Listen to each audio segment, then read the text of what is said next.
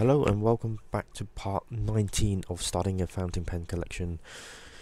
Today I'm going to be testing two inks from Herbin, this orange Indian and the turquoise color Vert Receder, and also we'll be testing waterman brown ink in today's test. Maybe I will also add PW Akkerman's Chinatown red in this video also. So cut to a time lapse now and talk to you in a second.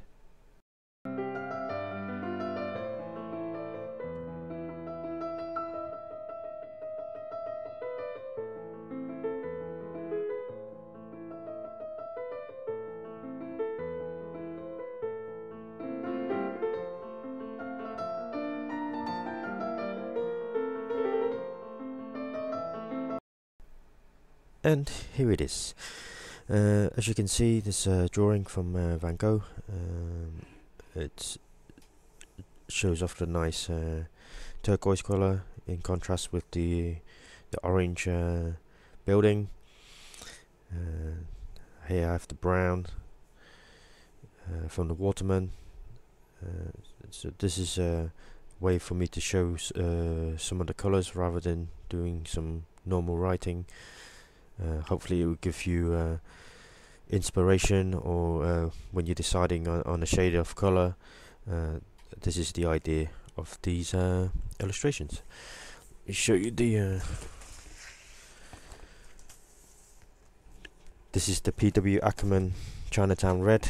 I can't show you a bottle of the ink because I can't find it. I think I never received it. Here I can show you a picture of it. This is what the bottle looks like. Actually, I remember getting a sample of this ink. I never received the bottle. I asked them for a sample, but they said it was too expensive.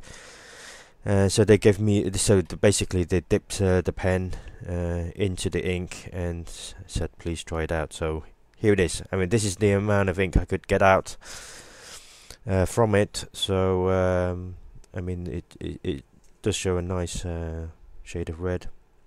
So I'll put this to the test against the diamides, the herbins and the Viscontis side by side in some of my later videos. So hopefully to catch you then. Thank you for watching.